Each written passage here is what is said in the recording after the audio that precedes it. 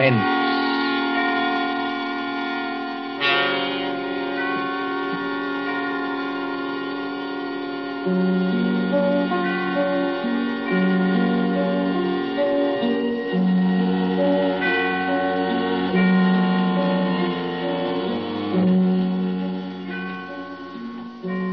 Suspense is compounded of mystery and intrigue and dangerous adventure.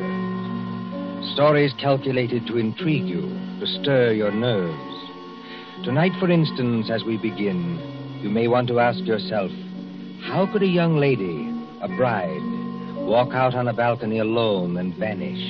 Completely vanish. We trust that while you are wondering how and why it was done, we shall keep you in suspense. For Suspense, tonight CBS presents The Bride Vanishes by John Dickson Carr.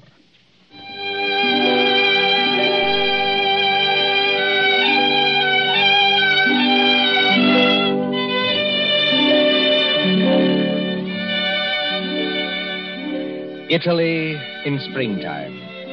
Italy as we used to know it before the jackal struck. And the island of Capri, 20 miles out across the Bay of Naples. Blue water adazzle under the sun. Behind you the bone-white beaches and Vesuvius dull purple in a heat haze. Ahead, as the little steamer from Naples chugs out across the bay, rises Capri. Olive trees and white roads and vineyards above the cliffs. Could young Americans find a better place to spend their honeymoon? While the guitars sing and the warm winds blow and the little steamer carries them. Well, Mrs. Courtney. Well, Mr. Courtney. I can't keep it up, Lucy. I'm going to break down and ask if you're happy. Oh, I'll break down, too. I want to walk up to everybody I meet and say, "Whee," just like that. What I want to do is turn somersaults myself, all along this deck here. I want to say, I've been married to Tom Courtney for practically 2 weeks. And now we're going to have a villa at Capri for a month. Oh, Tom, I ought to be the happiest woman in the world. Only... You shivered. What's wrong? Well, ever since we got aboard this ship, people have been staring at me.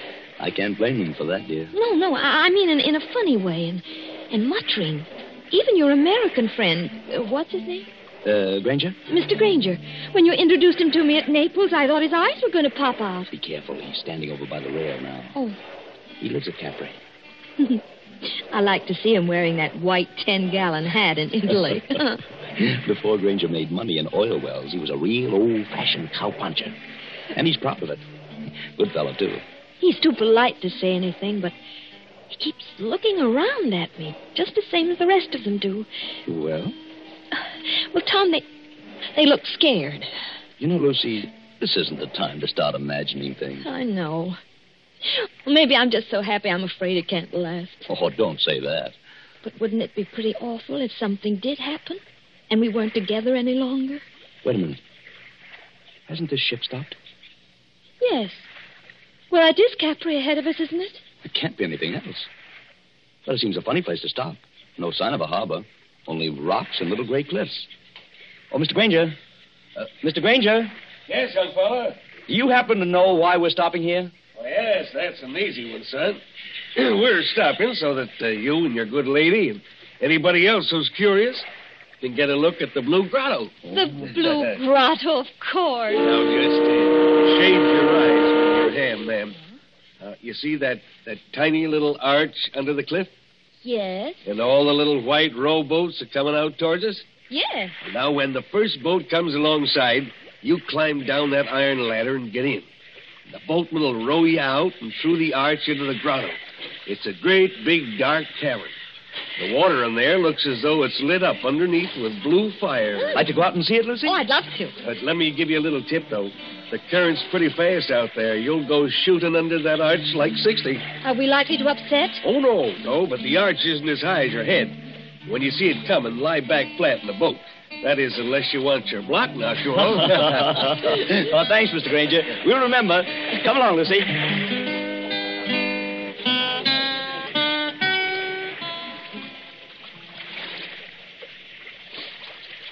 Easy on the ladder, Lucy. Don't look round yet. Oh, I'm all right, darling. And just as good a swimmer as you are. I'm in the boat now. Take one more step. Steady. Yeah. There you are. Now turn around facing the boatman and sit down here beside me. What's the matter with the boatman? Easy, man. Do you want to upset us? Sit down. You come back, yes? Come back? Well, I've never been here before in my life. Push off, man. Start rowing. The other boats are piling up behind you. You come back. Start rowing, can't you? Andare subito. Basta. Tom, he can't take his eyes off us. I wish he'd watch out where he's rowing. You come to live at the Villa Borghese, yes? Tom, how does he know that? He's the lady. She is not dead. Dead? Of course she's not dead. What are you talking about? She never come to Capri before? Never. Then I tell you, she will disappear, just like the other one. Disappear? I rest my orders, and I tell you.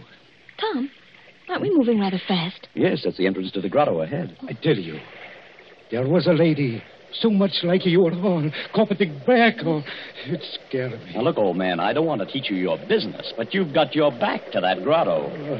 Take this lady back where she come from. Do not take her to the Villa Borghese. Down, Lucy. Flat on your back. Down!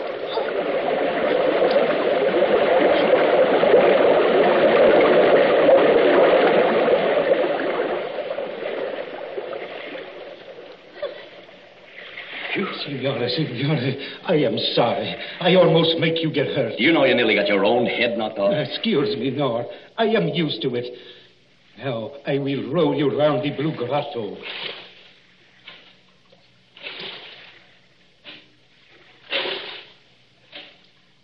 I don't think I like it much, Tom. Neither do I. Dark. Except for that blue light under the water. It's transparent. You can see the fishes swimming. Just a minute, boatman. This lady who disappeared from the Villa Borghese. 3 years ago, she disappeared. You say she looked exactly like my wife? Si, signore. She was going to be married. She was trying on her wedding dress. Her mother and sisters, they were in the room with her. She walked out on a balcony over the sea. You know what I mean, on a balcony over the sea? And nobody ever hear of her again. You mean she jumped over into the sea? Oh, a young girl going to be married. Kill herself. No. And what did happen? Over the back, I do not know. But sometimes they say you can meet her ghost in here. She floats just under the water where you can see her and turn over and over. And the wedding veil is still round her face. Tom, let's get out of here. You want to go, yes? Lucy, if this fellow's stringing us along... He's not stringing us along. Then somebody ought to know what this means. If we've inherited a haunted balcony where people disappear like soap bubbles, I say it's too much. Let's get back to our ship and talk to Granger. Yes, boatman, take us back.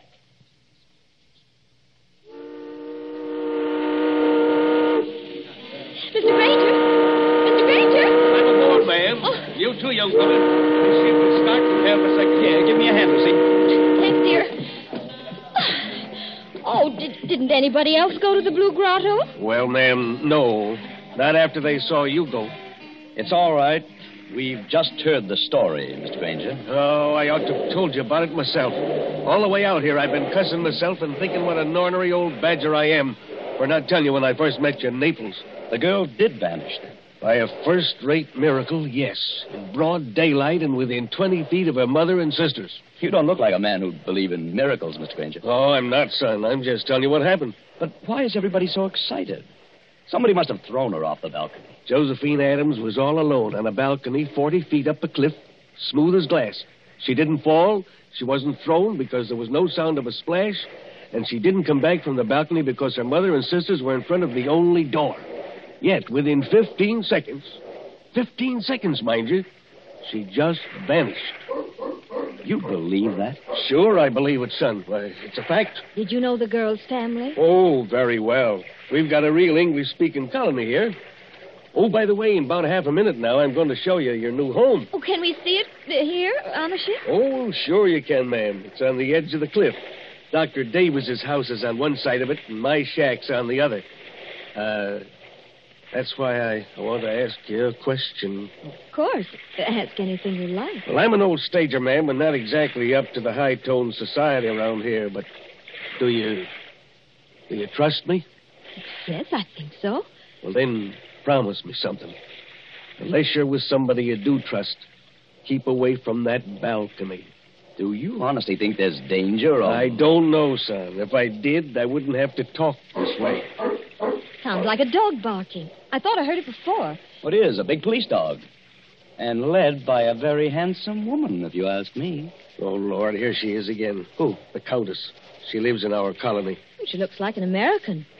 You take your eyes off her, Tom Courtney. She is an American. Married a Count Parcheesi or something like that.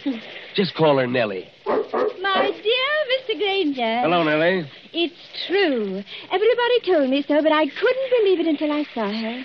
She does look exactly like poor Josephine Adams. Just as small, just as dainty. Please, is everybody trying to give me the jitters? Nellie, I want you to meet some friends of mine. Oh, you don't need to introduce me. I know who they are. You're the nice young couple who've taken that villa. I'm Nellie Lucchese. Oh, yes. This is my dog, Tiberius, named after the wicked Roman emperor. You know who used to live at Capri? I must confess I'm terribly fascinated by wicked things. Aren't you, Mr. Courtney?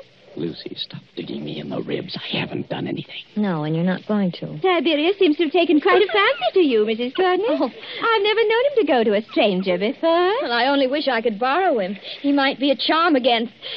Oh, no, I don't know. We'll be at the harbor in a few minutes. Then you must let me drive you up to the villa. You won't be able to get any servants, I'm afraid, because they won't stay there. But you can camp out. Look, there's the villa. We're passing it now. Where? On the cliff, where I'm pointing. Wait a minute. Well, there must be some mistake. That's not the Villa Borghese. It sure is, son. That's a palace like all the other houses there. And I rented it furnished for about $25 a month. Can't you guess why you got it so cheap, son? If you take my advice, you'll turn around and go back to Naples by the next steamer. Harry Granger, don't be an idiot. Let's have some excitement. Let's have some excitement. Tom is beautiful. Too infernally beautiful, if you ask me. There's the balcony.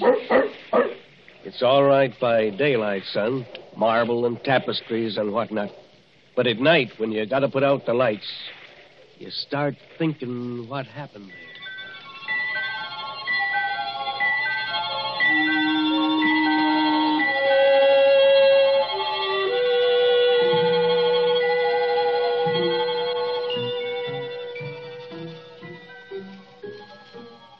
The moon over Capri makes a deathly daylight. You could see to read on that balcony if anyone went out there. Frosted glass doors open out on it from a big room on the ground floor. Two determinedly calm persons and a dog sit looking at each other. Lucy, stop it. Stop what? Stop looking over at that balcony. I'm sorry, darling. Why are we sitting here anyway? There's an outer room that's much more comfortable. It's like having a toothache. A very little toothache. I may be dense, Angel, but I don't follow you. You put your tongue against the tooth to see if it'll hurt. You know it will hurt, but you go on doing it just the same. Well, that's us. Maybe you're right. Oh, Tom, did you ever think we'd have a lovely house like this? Yeah, the house is all right, yes. Then they have to go and spoil everything. Our honeymoon. With this blasted Tommy rod about... Tom, you're as jittery now as I was this afternoon. Oh, even Tiberius is jittery. Yes, I guess I am. Easy, boy. Easy. Well, there's whiskey on the table. They call it Vicky here. Make yourself a drink. In a minute. Not just now. Lucy, there's nothing wrong with that balcony. Suppose you walked out there this minute. I've had a horrible longing to try it. Just because I know I shouldn't. But nothing could attack you. All you'd have to do would be to yell. That'd bring Mr. Granger out on his balcony like a shot. And the neighbor on the other side of us would... Well, who is on the other side, by the way? A loony doctor. A what? A specialist in brain diseases. Dr. Davis. He's English. Listen. It's somebody in the outer room. Easy, Tiberius. Easy. Tom, I'm afraid. It's all right, darling. You hold Tiberius's collar while I open the door. We don't want him to fly at anybody. We're going into the other room and stay there. Ready? Yes.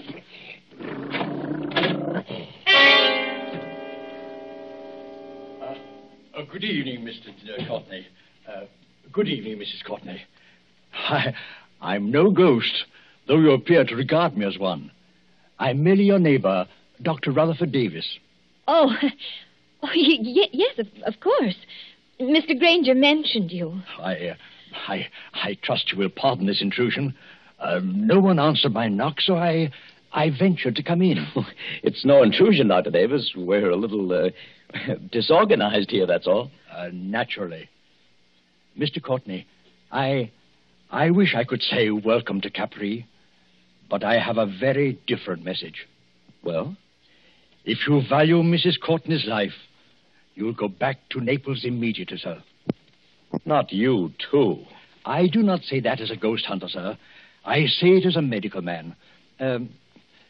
May I sit down? Oh, of course. Please do. Oh, thank you. We seem to be forgetting our manners. Dr. Davis, will you have a drink? Oh, thank you. Perhaps a small whiskey? I'll get it, darling. You sit down and talk to Dr. Davis. You're not going back into that room alone. Oh, I'm only going to get the drinks, Tom. I promise to be good. And Tiberius can come with me. Can't you, Tiberius? Oh, I see you've borrowed Tiberius from the Countess Lucchese. Yes, she was kind enough to offer him. Excuse me, I'll be back in a minute. Come on, Tiberius.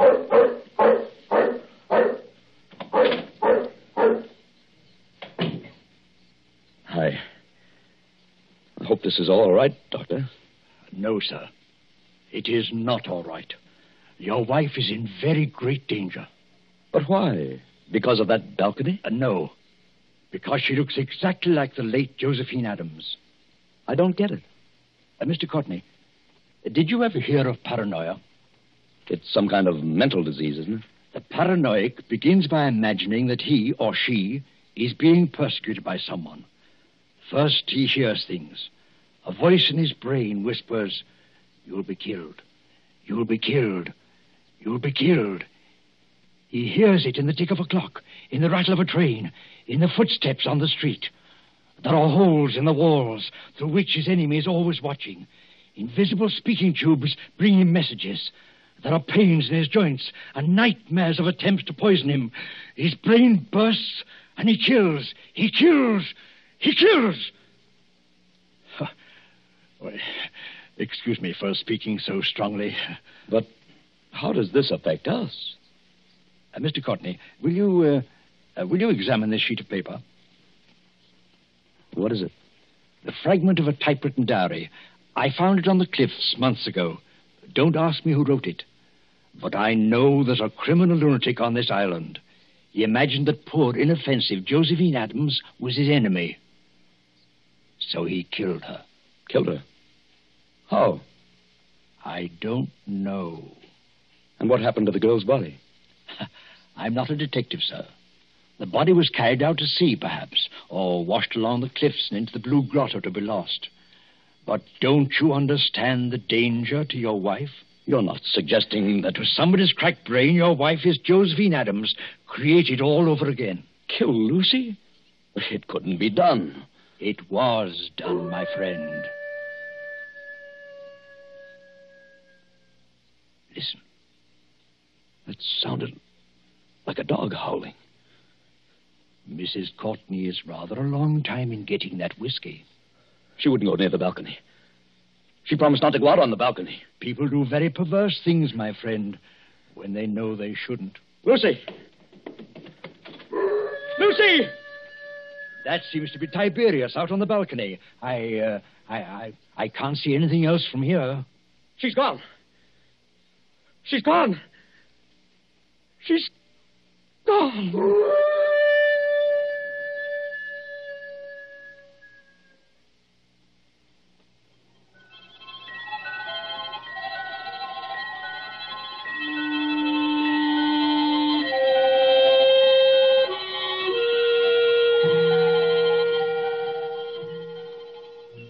empty balcony, a howling dog, and a sea turned clear silver under the moon. Then, after the tumult and the shouting, there are other pictures. Don't you hear the noise of that motor launch, with a half-demented young man at the wheel?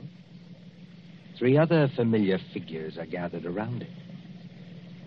Don't you recognize the brunette prettiness of Nellie Lucchese? And the white 10-gallon hat of Harry Granger? And the neat, pointed beard of Dr. Davis? But what on earth is he going to do out here in this motorboat? I'd like to know that one myself. Listen, please. All of you. Now, take it easy, son. We're with you.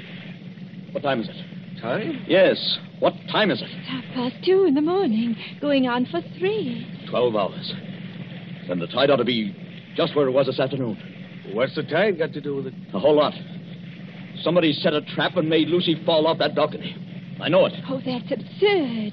If Lucy's been carried out to sea, there's nothing we can do about it.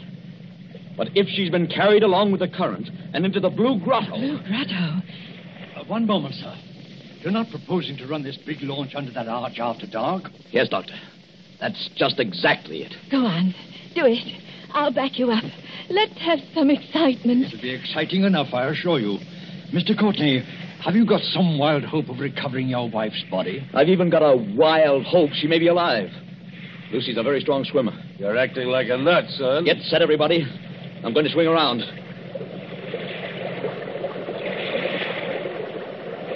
We're in the current now. Better hold tight. I've got to duck my own head when we go through. Everybody else squat down. I still protest against this. Don't you understand, Mr. Courtney? Get ready. Here we go.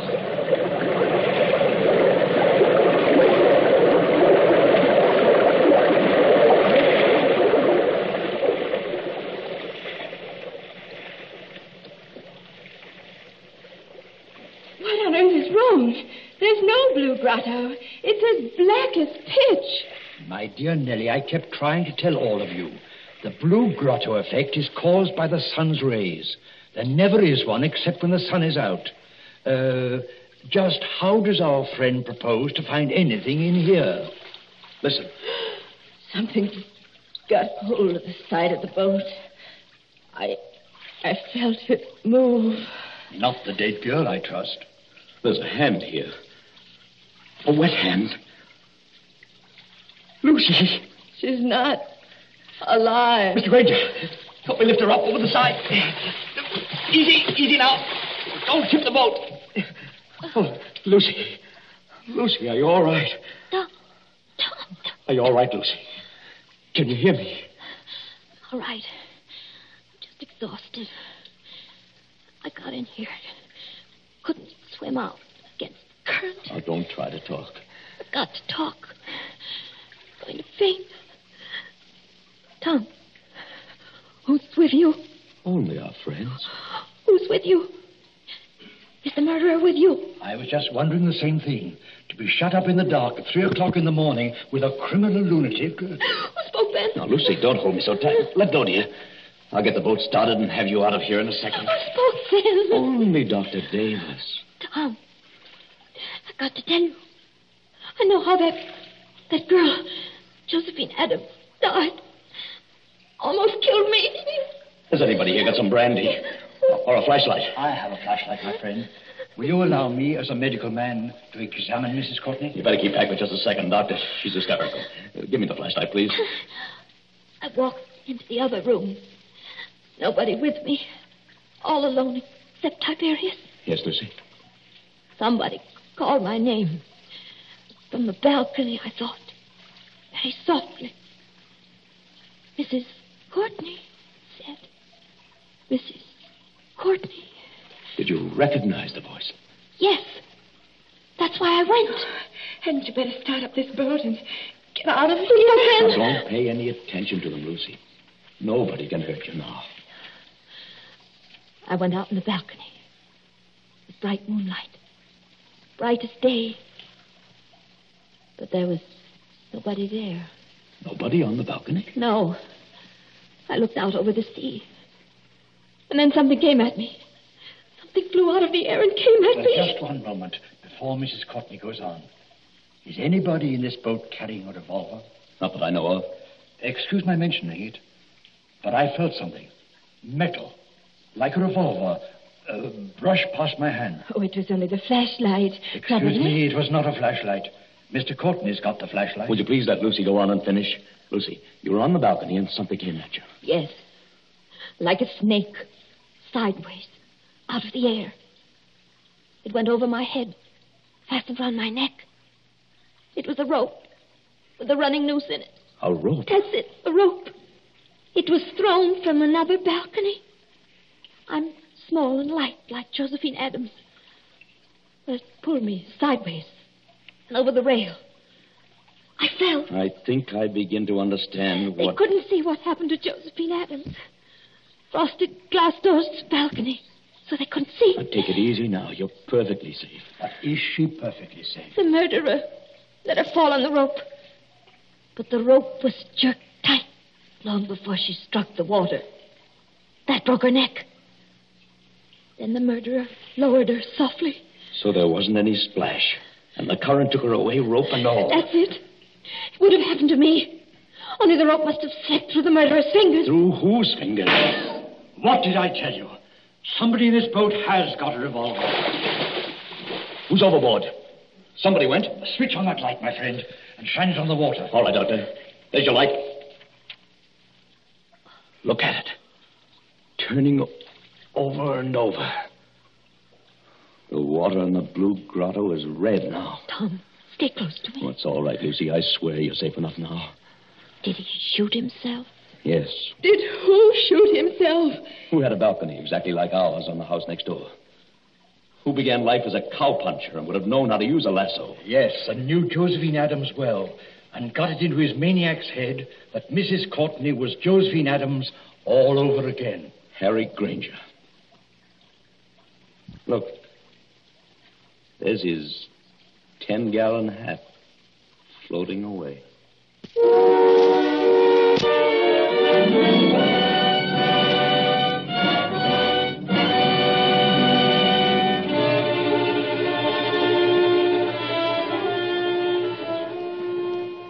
And so ends The Bride Vanishes, a story of mysterious doings in the Isle of Capri.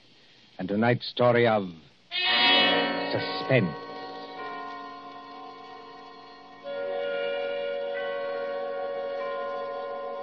Columbia presents these tales of mystery and intrigue and dangerous adventure for your relaxation and enjoyment. Next Tuesday, there'll be another in this series. Same hour, 9:30 Eastern Wartime. William Spear, the producer, John Dietz, the director, Alexander Semler, the composer, conductor, and John Dickson Carr, the author, are collaborators on Suspense.